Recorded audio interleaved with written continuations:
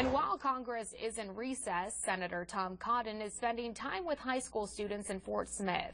5 News reporter Amy Slanchik has more on what the senator and students talked about today.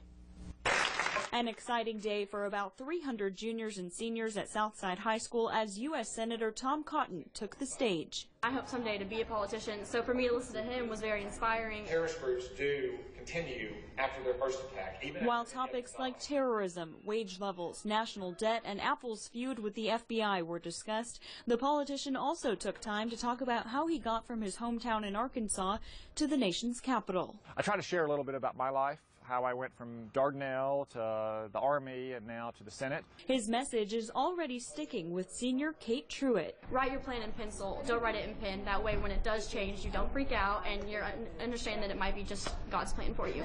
Cotton was impressed with the questions from teenagers. Sometimes you get better questions from students than you do from adults. And since there wasn't time for every student to ask a question, many left the auditorium with something on their mind. I would have asked him a couple different things, mostly about immigration and what he thought about the Syrians coming in or the Hispanics coming in.